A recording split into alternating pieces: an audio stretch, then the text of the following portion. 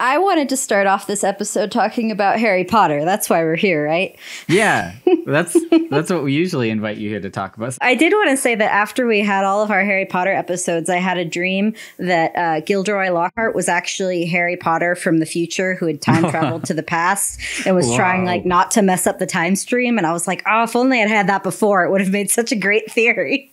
Oh my gosh, I love this movie. I think I could have proved it.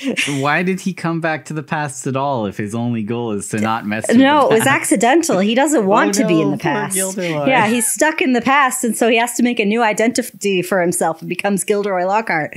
And he can't use any of his Harry Potter life stuff, so he has to steal life information from other witches and wizards. And make a profit while doing it. Well, yeah. Come on. Harry's always been rich. He doesn't know how to live if he's not rich and a celebrity.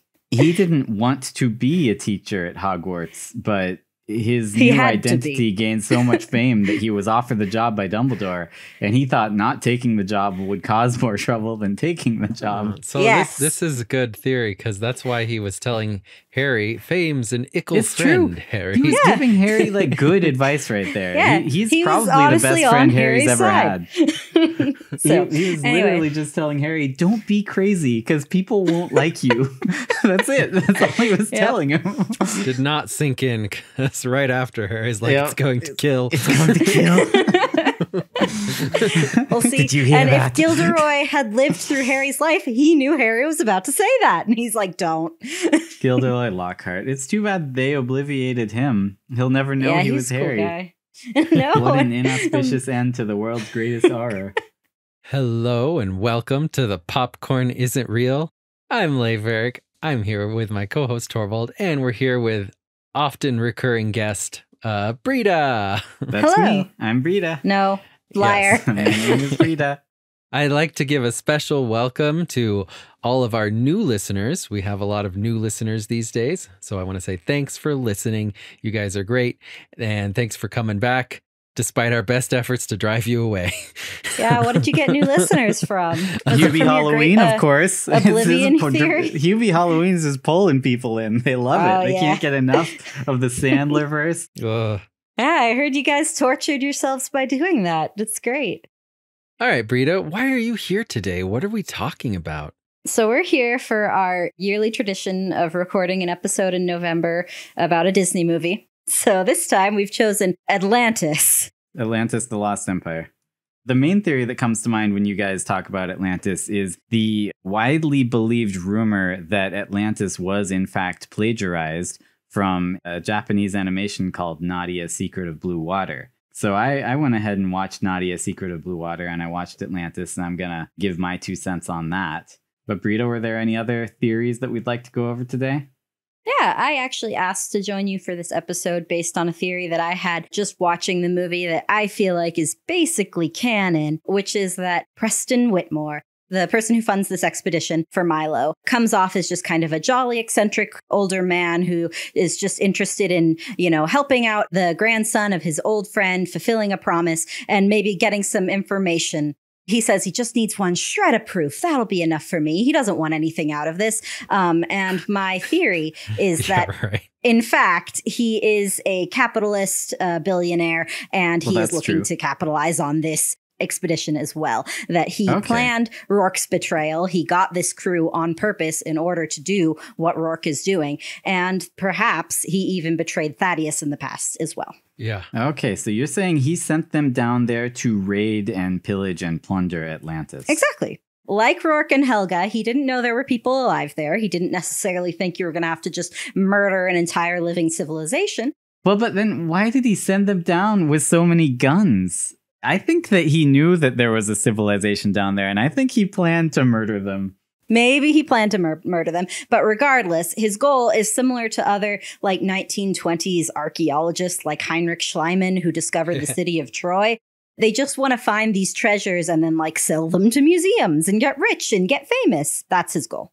And then I also read somewhere that possibly his wealth was based on technologies. And if that's true, he may have also wanted to use some of the Atlantean technologies, use the crystal, and promote his business.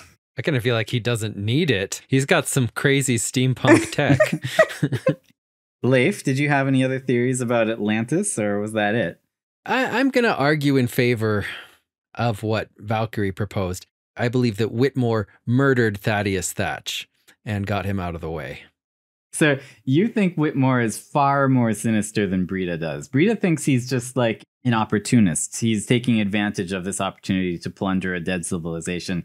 You think that he's a murderer, that he goes around killing anyone who gets in his way. Absolutely. Whitmore is bad news. Preston B. Whitmore, you want to stay away from that guy. All right. Last theory, we're not going to even get into. I believe Helga Sinclair might be Santa Claus. Yeah. Oh, what? That's amazing. Is the popcorn isn't real theory. That now this I can get into. Oh boy. I mean, she did come down a chimney. Well. Sorry, did I just blow your entire evidence? Oh, yeah. All my you're way ahead evidence, of it. Torvald, all of it's gone. Before we get started, what are your guys' thoughts on Atlantis? Is it a good movie? Is it a memorable movie in the Disney library? I think it's a really good movie. Obviously, it came out when I was a child, so it's kind of an integral part of my childhood that I grew up watching this movie. I think it has some really good animation and beautiful character and location designs. All that being said, I would say the story I don't think is anything special and is a bit white savior complex-y for my taste. I felt exactly the same rewatching it. The story's kind of flat and kind of like weird white colonist stuff, right? Mm-hmm. But anyway. Yeah, this movie starts with Milo practicing his pitch that he's going to say to the department heads or whatever of this museum so he can get funding to go to Iceland. He presents some runes that he says are badly translated. So it says the coast of Ireland. I don't know where they got the letter R from because the letter C in Iceland is the same as the first rune in coast. And they got it right on coast. But it also doesn't make sense because if it's runic, it would have been a K, which means it wouldn't make the S sound in Iceland. Right. And I don't like... They wouldn't have spelled coast. It wouldn't have been spelled in English, just with runes. Yeah, no, his runes don't make any sense. The Nordic words for coast are similar, right? They're like kust or kist. Coast in like most Nordic languages is like kyst. The spelling might have been similar in runic. Yeah, maybe. Unless it's strand, which wouldn't have been anything like Iceland. But yeah. Then he gets the map all over his shirt and he turns around to like try to be part of the map. The map is somehow mirrored on his shirt when he turns around. It is.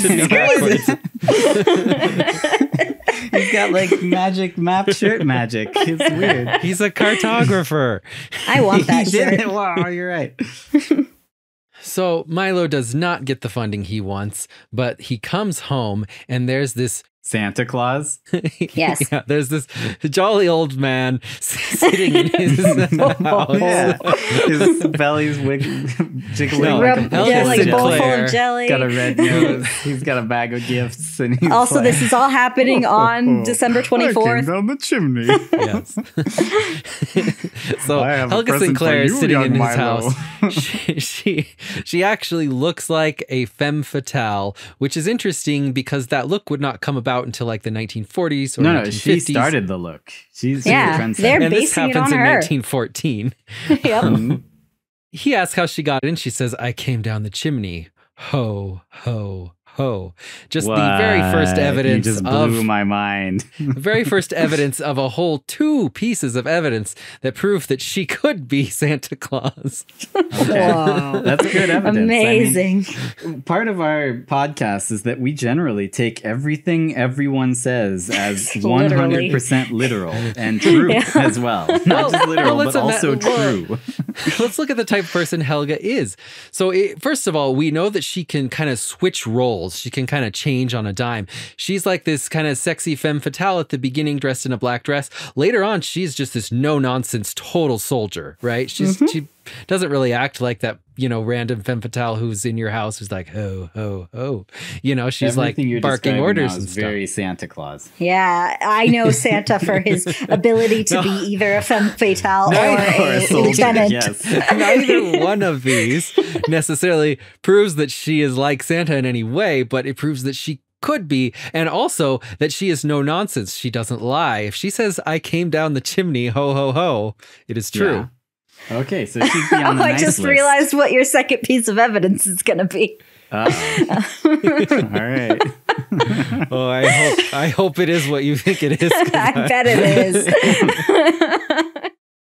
This appearance of Helga Sinclair is also the first piece of evidence for Preston Whitmore as a villain that he chooses for our very first introduction to him, to his enterprise, to his idea, to have this. Yeah, not only to break the law, but just this most like villainous seeming intro for this femme fatale, right? That she has broken into Milo's house. His cat's missing. He stole the cat. He stole all Milo's stuff too. He packed it all. His lights aren't working. He tries to turn them on. They don't work. And there is... She cut the power. She cut the power to his house. She thought he had a security system, so she cut the power. He wouldn't have in 1914. His security system was his cat, which she took out. Which she took because it was a security system. And then finally, you've got the lightning flashing behind her. So this is not only Whitmore, but also sinister. The people who made the movie. Yeah, making her intentionally sinister because she's the first introduction we have to the movie's villain. I just have to point out that she is a villain of the movie. Whether or not Whitmore is, she is. So when she then leads Milo to Whitmore, she gives him this long list of strict things he needs to do. They says, Mr. Whitmore does not like to be kept waiting. You will address him as Mr. Whitmore or Sir. You will stand unless you ask to be seated. Keep your sentences short and to the point. Are we clear? And then she says, he doesn't bite. Often, and then sends him in to meet Mr. Whitmore. And all these things seem really scary. And then he meets Mr. Whitmore and it's like, oh, it was all a misunderstanding. He's this quirky old man who likes to do yoga. Yeah, and be crazy. But in reality, if you watch the scene, Milo actually follows all those instructions. He always addresses him as sir. He generally speaks pretty short and to the point. And then he doesn't, I don't think, sit down at all. He definitely doesn't get bit often. He doesn't get bit often either. And so I think that she was being entirely genuine when she was giving this list of things that Whitmore demands. And if he had come in and been like, yo, Preston, Whitmore would have just like killed him a new one. Just pulled out a gun and shot him. Yeah. He's like, hey, let me sit down. Hey, I just got to tell you my life story. That's really long sentences. Here's my first evidence for Whitmore may have murdered Thaddeus Thatch, the grandfather of Milo Thatch. Now, this is just sort of to establish the relationship they had. Whitmore says, I met old Thaddeus back in Georgetown, class of 66. Tried to drag me along on some of his dang fool expeditions. Crazy as a fruit bat he was. He hates Well, he has nothing good to say about Thaddeus Thatch. I don't like, he says a few things like, I'm going with a clear conscience, you know, etc. Yeah. But like, he never says a single nice thing about Thaddeus Yeah, it's Thatch. like he holds a grudge against him. And then Milo's like, funny, he never mentioned you. Whitmore says, oh, he wouldn't. He knew I much liked my privacy. I keep a low profile, as a criminal would. Yeah. Yeah. Well, and I just have to point out, why on earth is Milo so certain that this is the real Shepherd's Journal that Whitmore gives him? Because he would have known if it was a fake. His grandfather would have known if it was a fake. I know this is true because my grandfather believed in it. He doesn't know that Whitmore even knew his grandfather. Like, this is just some strange old man showing him pictures and giving him a book. It probably is fake. He's probably just pretending that he knows your grandpa. He's like, oh, I believe everything you say. So when Milo says, I'll do it no matter what, Whitmore gets such an evil look on his face and sinisterly says, congratulations, Milo. And that's not me reading into it like we sometimes do and make them sound more sinister. Like, he actually sounds sinister when he says that. That is exactly what I wanted to hear. I did also want to mention here, this was our sister Valkyrie's one point of evidence that Whitmore killed Thaddeus Thatch, was that she noticed that the picture of the two of them over the mantle, covered in blood with a knife in his He's back. just covered in blood. And like it says, it has a speech bubble next to Preston that says, I murdered you. And then his grandpa has a speech bubble. It's like, why did you kill me? Yeah, it's pretty good How evidence. did I never notice that? No, what she actually noticed was that there's a picture of the two of them hanging over the mantle, and Thaddeus looks the same as he did in Milo's picture of Thaddeus, and Mr. Whitmore looks the same as he does right now. It was like this year. Yeah. She seemed to think that indicated he had died recently, and also that Whitmore was, around recently in his life, despite the fact that Milo, as we mentioned, doesn't know about him because Mr. Whitmore likes his privacy. People act like Thaddeus Thatch died a while ago, but he most certainly did not. Mm-hmm. And also, Whitmore has tons of artifacts in his house from tribal cultures all over the world. Stolen artifacts. He pilfers natives. That's what he does. That's what He's he does. A tomb raider. Definitely. And they're establishing this on purpose. I think that's the intent of this scene. Yes, it is. At the time, a normal thing for wealthy men to do was to have a cabinet of curiosity, which is just kind of like your in-home museum that has all kinds of stuff from native peoples and from ancient peoples and things like that. People don't do that anymore? I have to clean out my cabinet of curiosity. Oh, no. Oh, man. Get rid of that. Uh-oh. It shows that he has something of a disregard for the people or the places that he's getting things from.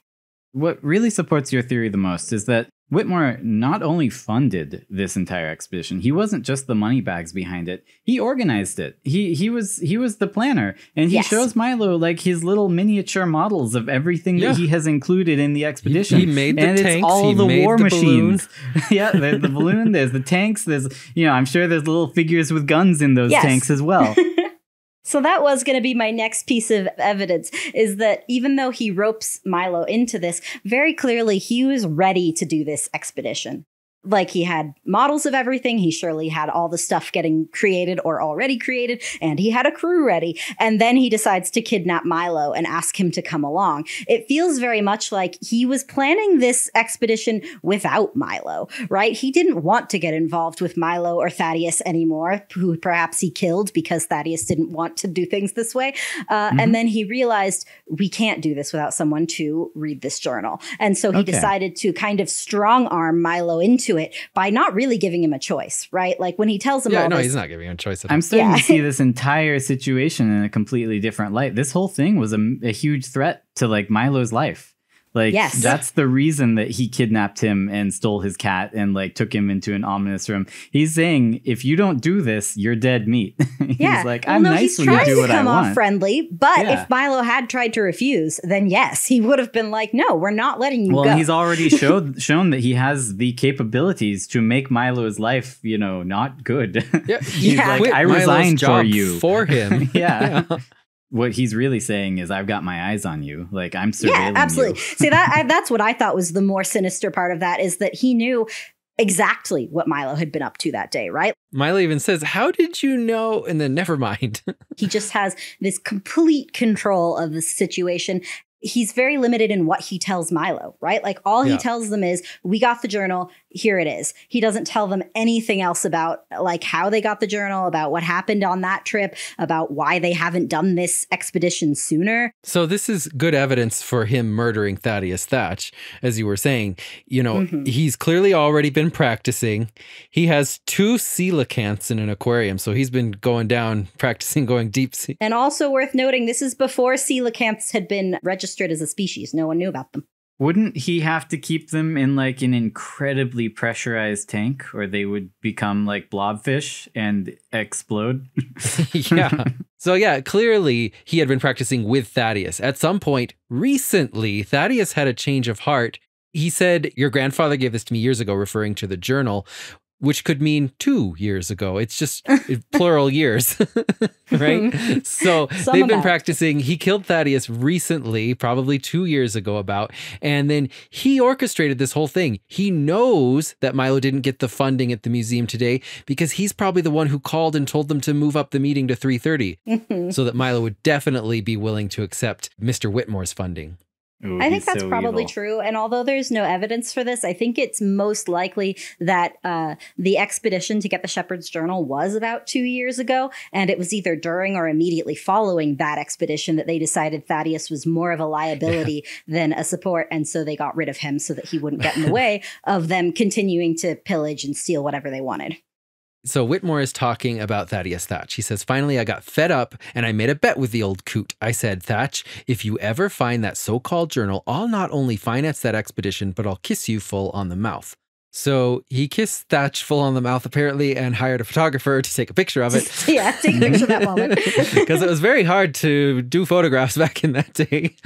They had to hold that pose after, that disgusted pose for like, and also keep like spitting because there was. Yep. Maybe they drew that in after. He like had someone Photoshop it by hand.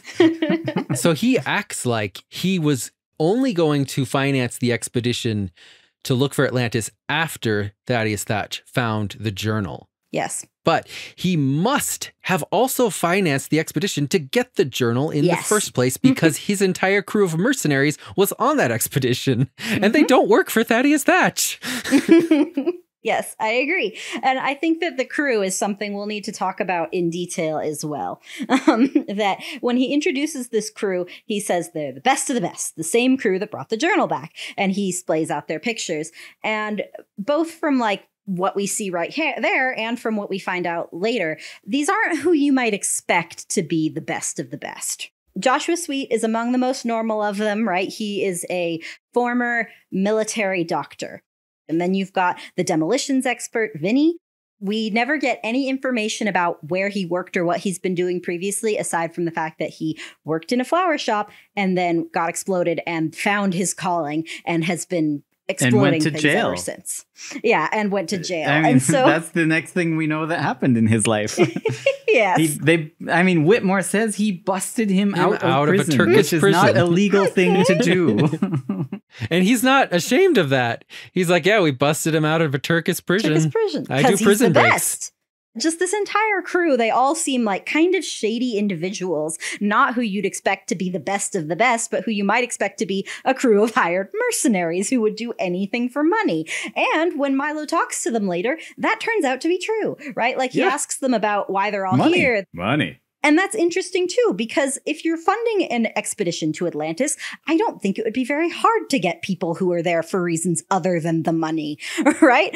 Like this is something that Milo feels so strongly about, right? Like he'd do it for free. He probably is. I don't think he talked to Whitmore about payment. I don't think he's getting paid. Yeah.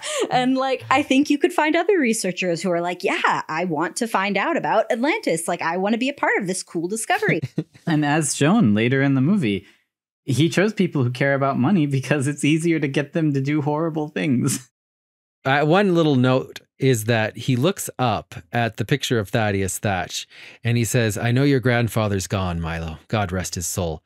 But Preston Whitmore is a man who keeps his word. You hear that, Thatch? I'm going to the afterlife with a clear conscience, by thunder.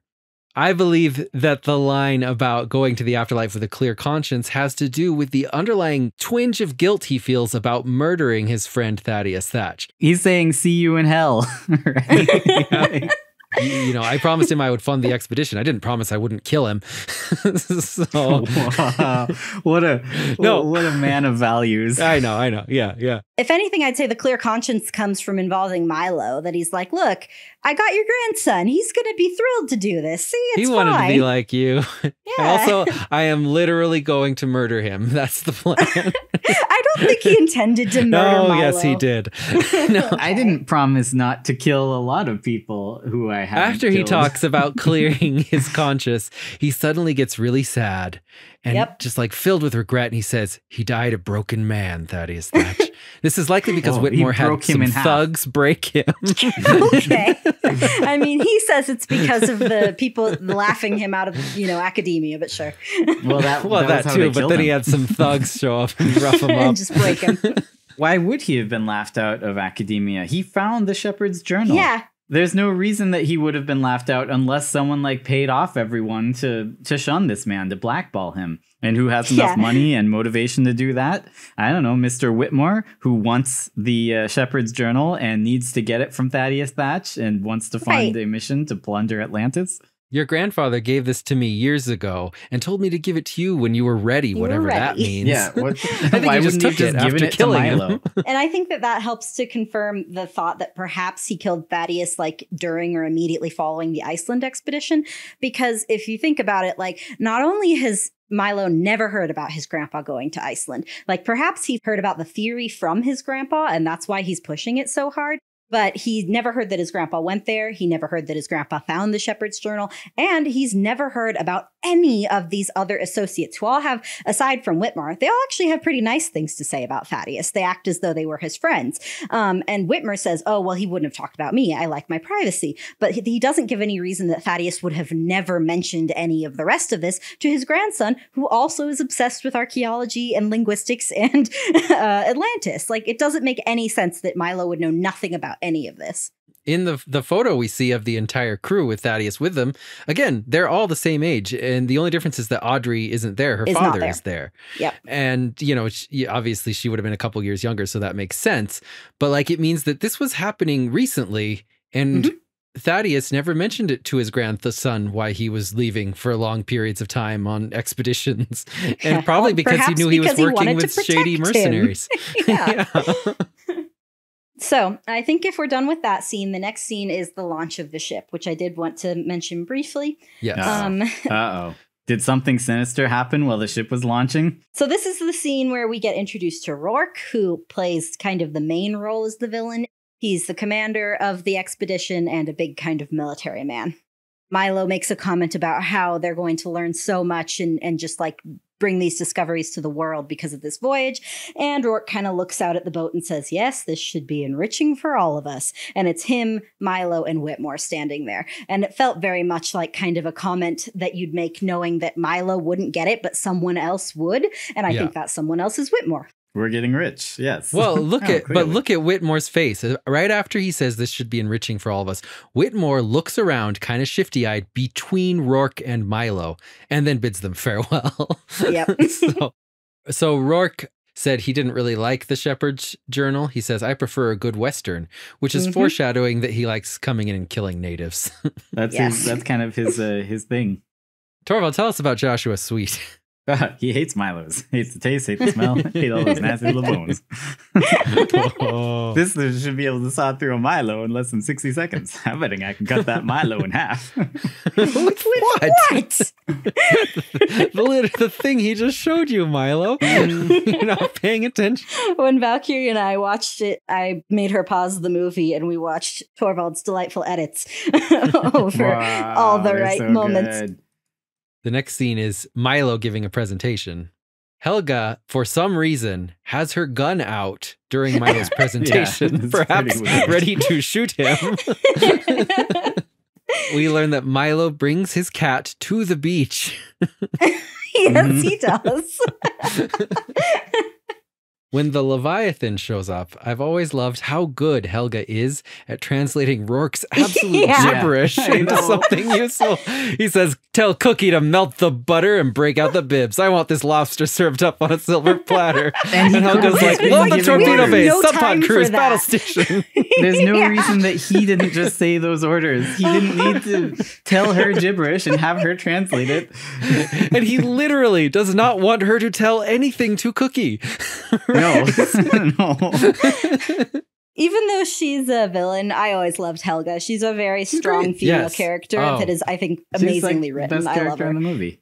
Among Atlantis's dedicated fan base, Helga is actually one of the most cult classic beloved characters. Yeah, good reason. People just love her. She's a badass. Yeah, people love her no nonsense of badass. And you could say she's an antagonist. You could also say she's a protagonist because she kills Rourke at the end. Rourke. Yeah. She saves the day. It's not Milo. Yep. Well, that's nothing personal. This might be a good time to first talk about the weapons, because this is the first time we actually see them have weapons. And not just any weapons. They're loaded to the brim with weapons. When they pop out those subs, they're just like spouting missiles off like a freaking sprinkler. Later, the only explanation we ever get for all these weapons is Rourke, talking to the king, says they help us to remove certain obstacles we may find in our way. What obstacles did they think they were going to run into in an underwater submarine that they could just torpedo out of their way? Especially when Milo had the journal that shows you can just go through this tunnel. You don't need to get anything out of your way. Yeah. Like we were saying, the crew members are purposefully depicted as being crass and uncaring toward each other. Even Audrey, who is like a teenager. She's young. She has no problem murdering her engineering crew. Like they're saying, wait, and she closes the door on them. She could have waited a second. It's not going to flood the whole ship immediately, which also the whole ship immediately floods right after that. And she so it did not gets help. onto the escape pod. She could have just let them through. She could have just let them on. So it's showing us that even Audrey, who seems, one of the nicer ones, is pretty she mean. Seem nice. And also, like, Rourke later on is like, all right, who's not dead? Sound off. Like, he doesn't care. Yeah. No, not at all. True. So the one transport sub that escapes has all of their vehicles, including everything. their balloon, which is great. That sub had so much stuff on it. Oh, It's a holy really crap. useful sub. What was the giant sub for? Because apparently they had Just for everything show. on this small sub. Yeah. The giant sub wouldn't have even fit through the tunnel, the grease No, it trap. must mean that all of their small subs had all of those vehicles. Like they were coming in They had way more stuff. redundancy inside of redundancy. Whitmore planned for every occasion. He knew that they were going to face trouble. But yeah, so the one with everything escapes, manages to get through the grease trap and land. And then afterwards, we get the one and only scene in the entire movie where they mourn the dead. Now, I am assuming that in that shot where they're mourning the dead, that everyone is there. Everyone? Because who wouldn't be there, right? Because they're paying respect. So 5 expendable crew survived. They later die when the bridge collapses. And by expendable crew, you mean like faceless men with gas masks? Well, no. The expendable crew do not have masks. They have mustaches. Those are just the random dudes. Yeah. Okay. Along with, I counted at least 13 of Rourke's Squad B, which is his elite squadron that wears gas masks. Those are the gas mask people. I'm not sure why they wear gas masks all the time. They gotta keep their identity secret. They're doing some bad stuff. Along with Audrey Sweet, Milo, Rourke, Mole, Vinny, Helga, Packard, Cookie. That makes 9 more. So there were about 27 survivors. They started with 200. 173 people just died. Mm-hmm. And Rourke says, we've been up this particular creek before. So my question is, how many people did they lose in Iceland? Right. What could have possibly happened to make it comparable to losing 173 people to a massive robot lobster? Well, watching it again at this scene, I was like, they should really call off the entire expedition because there's like 10% of them left. This is an unmitigated disaster. Not that we necessarily need more evidence for these mercenaries being bad people, but so we know that Vinny tricks Milo saying, oh, you drank nitroglycerin, don't move. That's the best prank I've ever seen. Mole says, boo! Boom. And it turns out that prank must have been even better than we thought, because we know Vinny packed nitroglycerin. He told Milo that at the beginning. Later on, when they get to the roadblock, he says, I could unroadblock that. Wish we had some nitroglycerin, which means he doesn't have it anymore, which means he must have actually given it to Milo. Or he was so dedicated to the prank that he dumped it somewhere. Yeah, so that Milo, if he looked for it, wouldn't find it. But the prank paid off instantly. He also could have left it on the sub. Maybe he didn't get all of his explosives. Okay, fair enough. But yeah, pretty good prank. So yeah, then we get the one humanizing scene where they finally all make camp together and kind of talk about their past. It's kind of the one bonding scene between the crew. I really, really love how Mole gets so excited and comments on the Arrowhead story. I think that was a really nice touch because no one, like Milo thinks it was touching because he found an arrowhead and his grandpa got real excited about it. But then later he found out it was just compressed shale.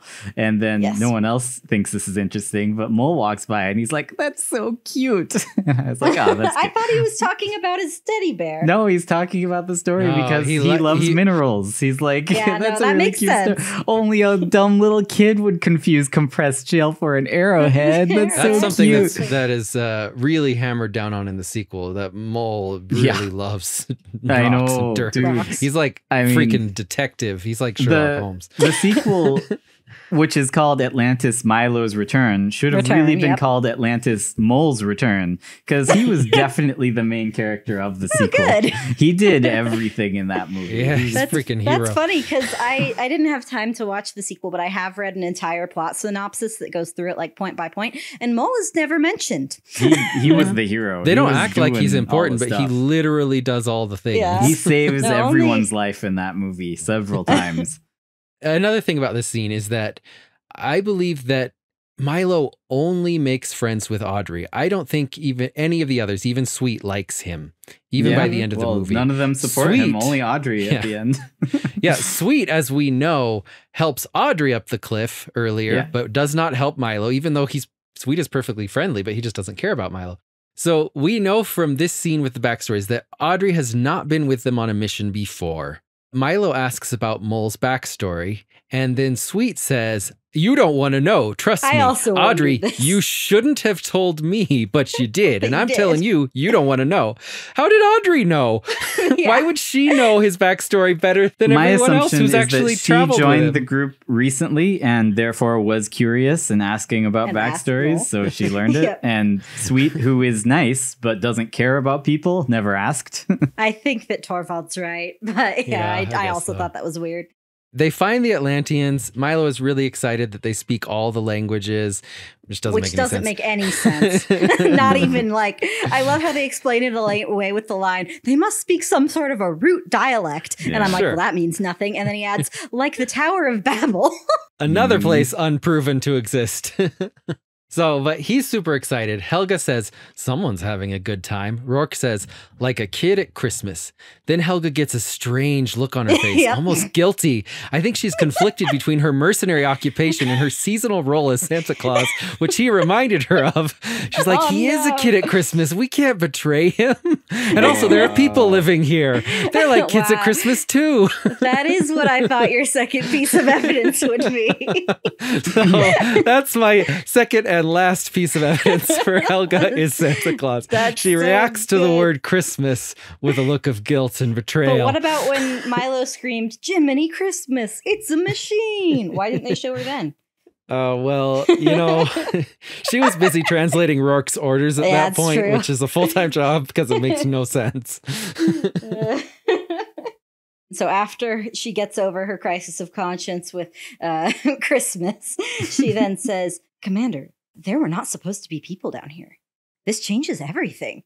And then he says, "This changes nothing." And I like that conversation because, first of all, it's the only time that they even reference the fact that, like, maybe we should be concerned about these people. No one mentions it ever again. And also, he's right. Doesn't change anything. They continue with their plan exactly as was. Right, which proves that it changed nothing, that this was Whitmore's plan. He hired them to do. Rourke is not the mastermind here. He's just a military guy following orders. He's not some guy who's going to betray his employer.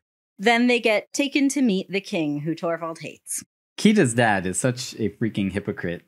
So she brings them in and he's like, "Hey, Kita, look, a bunch of people for us to kill." And then an instant later, he's like, "Whoa, hey, wait, you guys brought weapons? You monsters." To kill us? Yeah. How dare he? This man, first of all, is a total warmonger who brought about the entire destruction of his empire with his warmongering, as we learn in the sequel. She says that he used his power to expand the borders of Atlantis, which caused the flood. All that this means is that he was conquering people. He was killing people. And he says that himself. And he has banned the use of technology and forbidden the teaching of reading and writing. Okay, we don't know that. Here is what we know about the language. We know that prior to the flood, people could read and write. And after this big flood and the thing that happened in the sky and Atlantis got lost forever, no one can read and write. So Torvald is implying or suggesting that perhaps everyone in the entire community knew how to read and write, including the king, and then he banned the teaching. But even if that were true, we know that Atlanteans are very long-lived. So even if you ban the teaching in the future, there would still be tons of people around who know how to read. Exactly. And so what this means is not that they all just forgot how to read and write, or even that he forbid the teaching of reading and writing. It means that when we see that scene at the very beginning where the kind of like stone monsters clap and then spread out their hands and it makes a barrier, it cuts people off, right? There are people who are right on the edge banging on it who want to go in. The college district? Maybe. It cut off everyone who knew how to read and write. And that might sound really unrealistic. But why would they keep all the people who know how to read and write in one area? Why didn't everyone know how? It's actually not that uncommon.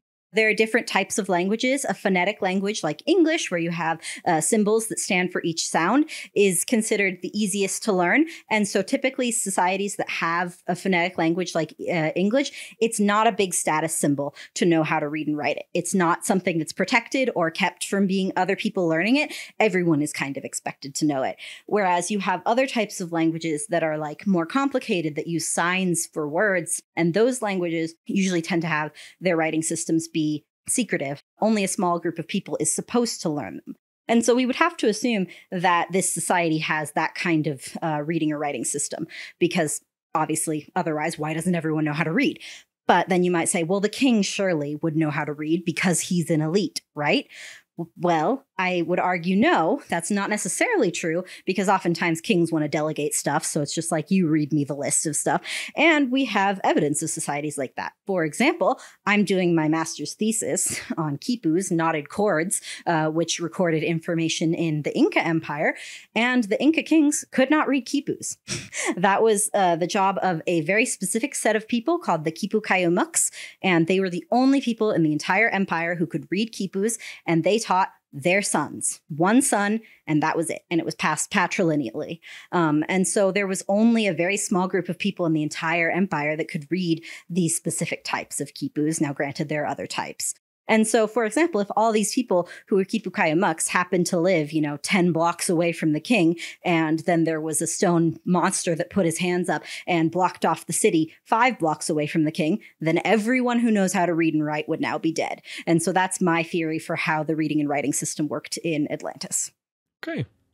So Rourke has the missing page. It must have been given to him by Whitmore, because he doesn't Whitmore like the journal. The he prefers a good Western.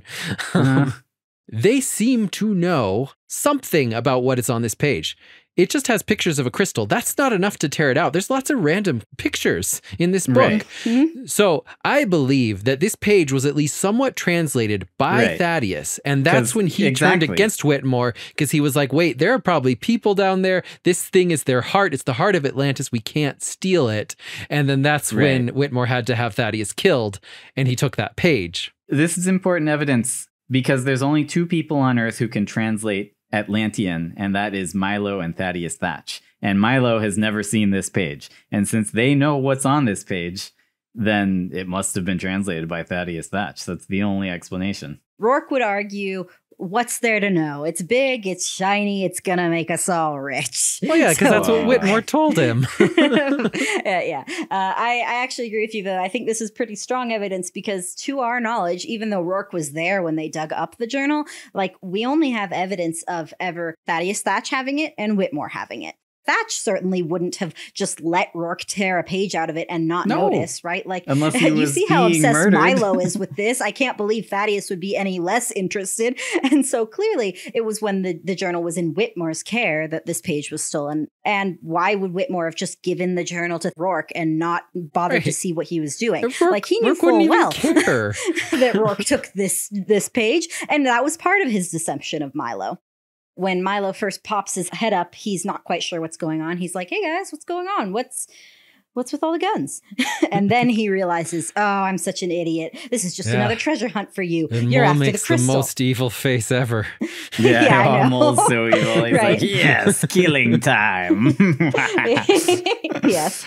And so I did want to point out, though, everyone is there in this scene, right? So this indicates that this was not just like a hidden thing that suddenly Rourke had this idea and was like, hey, let's go with this. This was known. The entire crew had been planning this, except for Milo, right? And the person who set this all together is Whitmore, so it makes sense that he planned it. And then, of course, Rourke's answer to all this is that, it was on a need-to-know basis. And, well, now you know. Had to be sure you were one of us. And so us indicates all of the crew and Whitmore, and he's thinking perhaps now Milo, except Milo then refuses to join them. So I wanted to point out that Helga, as evil as she may seem, does at least value human life. When Milo points out that taking the heart of Atlantis would kill all the Atlanteans, she says, knowing that, I would double the price. Yeah. And there's no reason for her to say that other than that, well, if we're killing a lot of people, we might as well double the price, because that doesn't make it worth more to anyone else. No, exactly. She's like, I don't want to do this, so I better get more money for it. Yeah. Right. Rourke says, I was thinking triple, so he values He more. really cares about them. He's if like, he's going to compromise his morals, he might as well get a lot of money. Rourke doesn't have morals. Finney says, we've done a lot of things we're not proud of. Robbing graves, plundering tombs, double parking, but nobody ever got hurt. Well, maybe somebody got hurt, but nobody we knew.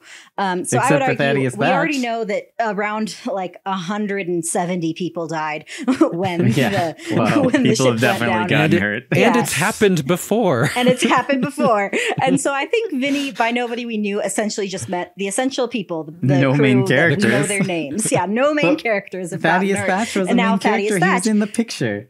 But I don't think that the entire crew was in on Thaddeus Thatch's death. I think Whitmore and maybe Rourke did that on their own. Yeah. So they don't know that he died from being murdered. Okay. Yeah. That makes sense. So this is where we learn that Audrey is Milo's only real friend. Everyone else just stays because of Audrey, and they're her friend. Yeah. Audrey has a lot of real friends. Milo does not. That's one. So the heart of Atlantis and any of the Atlantean crystals that presumably came from it have the ability to make you not age. And this, I believe, is why Whitmore wants it so bad. I think that was in the page that Thaddeus translated for him. You think he's after the fountain of youth? When Milo meets him, Whitmore is clearly obsessed with extending his longevity. He is obsessively doing yoga. Which was not popular back in 1914. Exactly. And he's really good at it. He's like the most freaking flexible man on earth. He also think that yoga is Tai Chi sometimes. It doesn't matter. But either way, he's doing it to try and keep himself young and spry. And he's very dedicated to it because nothing will interrupt him. And he clearly does it many times a day, every day, because he's so good at it. So I'm just saying he really wants to extend his longevity. And that's why he wants the heart of Atlantis, or at least some Atlantean crystal. And maybe he gets that in the end. Yeah, maybe. Well, also he had those coelacanths, and those are known for being very long-lived. Yes, they're called a living fossil. He envies them. He's like, if only I was a coelacanth. Well, I know which Atlantean ship he'd get if he came down to drive them. Well, I mean, but do they have something a little more sporty, like a tuna? Like Epona? So Whitmore also says to Milo at the beginning, he says, he just wants to bring back a shred of evidence, or perhaps he mispronounced a shard of evidence. A shard of evidence, you got it. He just wants one little crystal. I did want to take just a moment to talk about Kita and the crystal, as we did a little bit at the beginning. Since I was a child, it's been baffling to me. According to the dad, in times of like distress, the crystal will take a member of the royal family to like power itself to deal with it. And we saw it do that before with her mom. So it absorbs Kita and then just turns into a crystallized Kita, which it hasn't done before. And then has her walk into a cage. And then just walks into the box that Rourke has. Why? I think the crystal wanted out. It doesn't like being in Atlantis. This is a stupid dying society. It's like, let me out. Let's go. So the crew sided with Milo, at least the ones who stayed with him.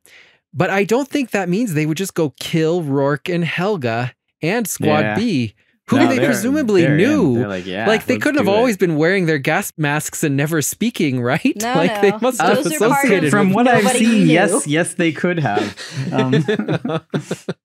Well, is there any evidence in Helga's death about her being Santa? Like, couldn't Santa have flown to safety? Not without his reindeer. Well, if she placed her finger on the side of her nose, then up the chimney or the volcano, she would rise. Yeah. Which might be what happened. We never find out what happened to Helga. We don't see. And also, as I said, she's popular among fans. So one of the most popular fanfics are always written about how Helga managed to survive the balloon crashing.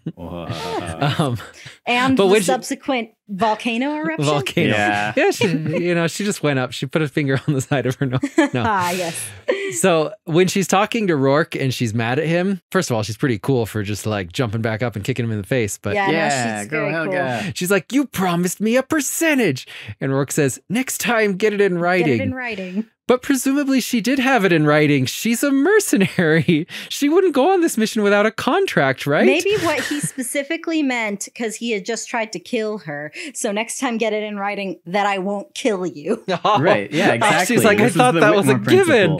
No, it was the same thing with Thaddeus Thatch. He never promised he wouldn't kill him, so he could kill him. Exactly. Wow. That's Rourke how they work. And Whitmore, two peas in a pod. They really are. So then Rourke throws her off the balloon and yells after her, nothing personal. And then a few minutes later, when she shoots him and ultimately leads to his death, she holds up her gun and goes, nothing personal. But it is personal. It's a complete lie. Yeah, it's very personal. It is literally only personal. Yep. Do you know why Rourke turned into an evil crystal volcano man when he got cut? That seems to just be a power of the crystal. It turns you into a monster that can only go. It's a pretty cool noise. All I can say is that Rourke must have been expecting that to happen because nothing surprises him. It's true. Audrey tells us. Well, he did keep fighting Milo, so he wasn't very surprised by it. I think it has nothing to do with the shard of glass. I think Rourke could always do that. Whoa, he just activated his power and became crystal right then. Oh my goodness. So just he was like, well, he got cut I'm by gonna... Milo and he was like, oh man, Milo actually got a hit Milo on has a weapon now, so I better power up. No way. He's like, I am not left-handed. Wow. Rourke, you crazy Rourke is so much more powerful than I ever imagined. Rourke should just do that. He's like an X-Man. Sorry, did we not explain? Did we not set that up? I thought you did that. He's like, ow, Milo scratched me. Better become crystal. He just hulks out. Oh man, Rourke, you crazy crystal monster man. Milo should have never activated his secret power. Actually, it didn't really help him much in the end, so. No, not really. Well, in the end, all of the evil mercenaries get to go home with piles exactly and what they piles wanted. of treasure. And Whitmore then covers up the entire thing like it was some kind of illegal activity. That was my last piece of evidence from this movie, is that as they're going over the cover-up, right, he's asking... It's an alibi scene. Exactly. And that he's just so used to it, right? Like that planning a cover-up was not only like something he's done before, nature. but was an eventuality. Like he was planning for this. In fact, perhaps he had this cover-up planned for someone else, maybe for Milo. And it's not like he's not holding a solemn moment for the fallen people. He's like, so what's the story? What happened to those, dumb people who died on the explosion? Like, he doesn't care about all these presumably friends that he's worked with for years who are now dead. I have one crazy alternate theory that's very the popcorn isn't real-esque. So the alibi scene, everything could be interpreted to be the truth. I knew you were going to say that. They say that Rourke went to pieces because of a nervous breakdown. They say Milo went down with the sub, and they say that Helga is just missing. It could be that Milo died at the very beginning. He did go down with the sub. And since Milo was their entire plan, this caused Rourke to lose his mind due to a nervous breakdown, and he imagined that Milo was with them the whole time. Oh. Milo so it's all from the Rourke's popcorn. point of view. I get it. But then everyone else just randomly found treasure somewhere and brought it home? No, so they're dressed up because Whitmore made good on his offer and paid them a lot. And what they found was rocks, sponges, and fish, just like Vinny says, and that's all. Right. And this whole amazing Atlantis adventure was Rourke just going crazy. I would just like to ask, Leif, don't you ever get tired of that theory? You have that theory all the time. No, the popcorn We've isn't never real. had that theory. This is brand new. But regardless of your interpretation, Whitmore saying, I'm going to miss that boy, at least he's in a better place now, implies that either he thinks he went down with the sub or he believes that they did to him what he did to Thaddeus, that they killed him and just came back with all the treasure. Took all the money. So you think Sure. that Milo packaged up a crystal and wrote a note to be given to Whitmore in the eventuality of his death? I think it's like an alibi. That was like their suicide note that they made for Milo. Whoa. But why? They want it to look like he died on the sub, so why would they make a fake note that he sent to them from beyond the grave? Well, no. So maybe the mercenaries didn't know that Whitmore had planned all that. Like, we already put together our own alibi. Suicide note for Milo. He was just digging through their stuff and happened to find their stupid alibi. And he's like, well, this is dumb. No. Also, he gets a crystal. He gets exactly what he wanted all along. Milo is so stupid that he sent him a crystal. He also got access to Atlantis, which we see in the next movie. In the sequel. So Atlantis 2 is insane. I had never seen it before because I thought like it was probably the worst movie ever. And I gotta say, this movie starts out and it is the worst movie ever made.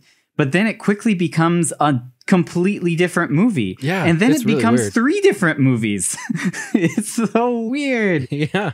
So someone at Disney realized that Atlantis, unlike most Disney films, did not have an annoying animal sidekick. And they're like, we need to fix that. So it needs one of those. But this brings me to one thing I wanted to say about this movie is the weird Mandela effect I had watching it. Because I had only seen the cover, and for some reason, my mind misremembered the cover and had made up a story where this was a movie about them saving the crew of the Atlantis, like, some lava saving dogs. like a Nessie from Happiness, like a That's pink exactly what I thought too. It's Loch so Ness weird. I did monster. not think that. I thought that's what it was about. Me And then too. I was like, that's so crazy that it never showed up in this anthology. I assumed it was going to be one of the stories. Never happened. Never happened. They And I was never like- had to save any baby animals. So I looked at the certainly believe poster that was the again. story. And I had just misseen the poster. I misremembered it. And it's just the purple lava dog that is on their boat with them. And I thought it was way more important because it's on now this is the poster I remember, but yeah, I think in my mind that thing being on the boat made the movie about that thing. Yeah, So I thought they were it's- rescuing it from like hunters or something. Yeah, me too. I don't know why my brain made up this dumb. I thought the exact same thing as you. This is so weird that both of us made that up in our minds. Mr. Whitmore ventures down into Atlantis this time. He's gotten a taste of the crystal and he wants more, and he even says so. He says that the crystal makes him feel 20 years younger, but not young enough. Very quickly at the beginning of this movie, Whitmore emphasizes it was all Rourke's plan. He sure which does. Seems a He little goes out of his suspicious. way to pin everything on Rourke. He's like, your grandfather would be proud, Milo. You discovered a lost empire. You probably saved the world from Rourke's plans for the crystal. What did he think Rourke was planning? He just wanted to sell the thing. He was going to give it to the Kaiser. I think that this implies that Whitmore knows a lot more about Atlantean lore than he's letting on. Because it turns out that using that crystal and other Atlantean artifacts, you actually can bring about the end of the world, as we find out later in this movie. Several cargo ships have gone down in the North Atlantic, according to Whitmore, and the survivors say it was a sea monster. Like, this is so strange, especially when you're expecting a movie about them saving It's a pink so dinosaur. weird, dude. Like, it takes a hard left turn. This is a, like, Lovecraftian Cthulhu mystery. It is. It's like a detective novel set in a Lovecraft universe. It's so weird. Mole is like the biggest gosh darn hero ever and saves them at every turn. He tells them they're about to fall off a cliff. They fall off, and then he tunnels through the cliff to come out underneath them to catch them. No, he saves them 4 times in a row. First, the cliff. He saves them by putting hooks in the cliff. Then Audrey is falling, so he tunnels into the cliff and tunnels out below her. And then he saves them when the Kraken takes control of Audrey. He blows up the ceiling. Mm-hmm. And then when there are a bunch of hypnotized villagers attacking them, he takes out all the villagers. Like, he alone. He just takes them out. Yeah, he's pretty insane. The second story of this movie is a Western, and there's dust wolves attacking. So I'm going to try to prove that Whitmore set all of this up. We know that the Kraken probably originated from Atlantean technology, and that it has been controlling that town in Norway, but not doing anything up until recently. Just recently, it started attacking ships, but only cargo ships. Whitmore instigated this. He said, hey, steal cargo and I will buy it from you. When they get to Middle America for the next section. This evil god with wolf dust powers, he murders a strange cowboy capitalist. This cowboy capitalist is the exact kind of person who would work with Whitmore. He likes to find ancient artifacts and resell them at, possibly marked up prices, but always illegally. Then we get to the third story, which is that Whitmore supposedly had a break-in that all happened while he was gone, and yet he knows exactly what happened and how it happened and who did it. Yeah, that's kind of weird. He says that an ancient Norwegian spear was stolen off of his wall. It's not a Norwegian spear, it's an Atlantean spear. It was stolen by Odin himself. Oh, no. It's actually not Odin. It is an old business rival named Eric Hillstrom. I think Whitmore put him up to this. I think Whitmore told him to take this spear. Eric Hillstrom is going to end the world with it until Milo and Kita stop them. And all of this is so wrapped up in Whitmore's life that I can't help but think that he had something to do with it. And what do these events cause? Well, they cause Kita to use the spear to raise Atlantis, which would give him easy access to the crystal that he wants. He says, the world was never the same after that day. It was much, much better for him. For me. Yes. He was able to get the crystal that he wanted. There you go. The last theory. Nadia, secret of blue water. Exactly. So there's a big controversy that states that Disney plagiarized Nadia's Secret of Blue Water. There was a bit of an uproar from fans, so much so that they actually pushed the company that made Nadia to sue Disney. The pressure was so high that the company actually commented on it, and they were like, yeah, we're not going to do that. We don't want to get involved with Disney's lawyers. Never sue Disney. Yeah, no, that won't The go House well. of Mouse always wins. Right. Basically, arguments say that there are too many similarities between the two for it to have just been a coincidence. Disney says that no, it was just based on Jules Verne and 20,000 Leagues Under the Sea mythology. And since they were both based on that, then of course they were similar. Nadia, Secret of Blue Water started as a Hayao Miyazaki's adaptation of 20,000 Leagues Under the Sea. Most fans of the plagiarism theory state Jules Verne never, ever, ever said anything about magic crystal-based technology being used by Atlanteans, and that is central to both series. I went ahead and watched the entire show. Oh, gosh. Why? It's okay. It's fine. It's just an anime. It's a bit It's got outdated. Team Rocket in it. It's got Team Rocket in it. Let me tell you. The first evidence that I have for this is that Nadia, Secret of Blue Water, does start out with basically the Viking prologue, or the Atlantis 2 opening. Yeah. It starts out with sea monsters are attacking random ships. Oh no. Yeah, I noticed that too. I watched the first episode. The main character, Jean, he is an inventor. He absolutely does resemble Milo. He is excitable and blonde and wears glasses and is nerdy and loves science. The character designs are very similar. They are, and he specifically wants to finance an expedition to look for his father, an explorer who went missing on a ship over a year ago during an Atlantic crossing. Also, Nadia, the other main character, she is a dark-skinned beauty from Atlantis, a lost civilization that uses magical glowing crystal technology. Which she keeps around her neck. She does, yes. She has shady military-style agents hunting her constantly because they want the technology. Some of them are just Team Rocket. Others are not Team Rocket. Okay, first I'm going to go through the differences with these two characters. So Jean, the boy, he's a French inventor who is a child, not a fully grown American linguist. Nadia, she's living in France, not in Atlantis, and she's performing in a circus as a lion tamer. She also does not know she's Atlantean. She has no idea where she was born and thinks she's from Africa. So, they're not exactly the same. Evidence that the Team Rocket group in this, that Team Rocket plagiarized them, they definitely did. Yeah. Team Rocket, being from Pokemon. So there's a group of bad guys in this that consists of a redheaded, commanding, dominating lady, a tall, suave, classy man, and a short, squat, slobby man with a Brooklyn accent in the dub. They are Team Rocket, and they go around having Team Rocket-esque adventures the entire show. So there you go. They definitely, Pokemon ripped them off. I fully believe that, even more than the Atlantis ripped off Nadia.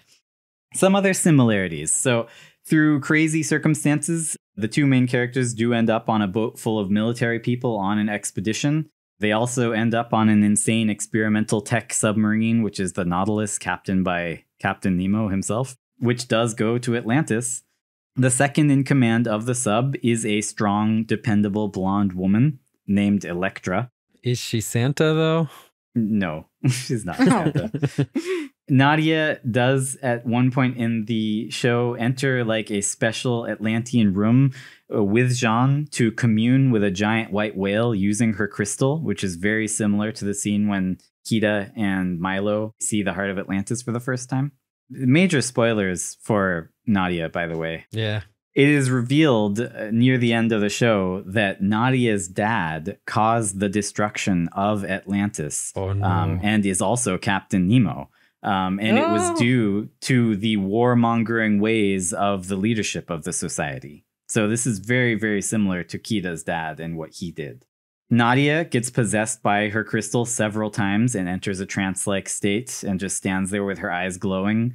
At one point on an island, she gets possessed and sucked into like an Atlantean chamber, and then she makes energy blast up around the island, just like when the ancient kings' heads blast up at the end of Atlantis. Major differences. I think Nadia versus the plot of Atlantis are entirely, completely different. Couldn't be further from each other. There are similar events, but the plots have nothing to do with each other. I don't think Disney specifically ripped it off as far as plot goes. Yeah. I do think Disney maybe was inspired by some of the characters and events in the show, but that's about it. Let's go over the theories. So, Brita, you first. All right. So for my theory that Mr. Whitmore was evil, I think that there's pretty good evidence to support it. I think that there's not really any evidence that he's a good person.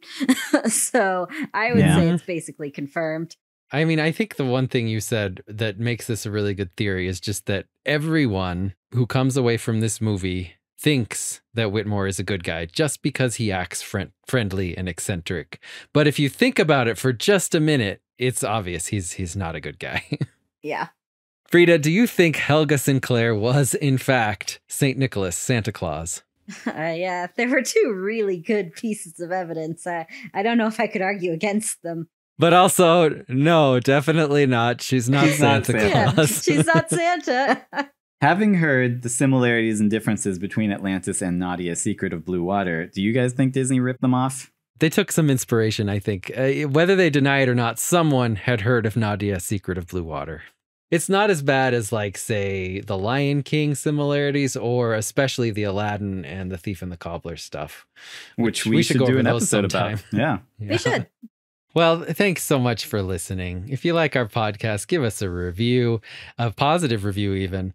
And music for this episode was provided by Christine. And remember, the popcorn isn't real.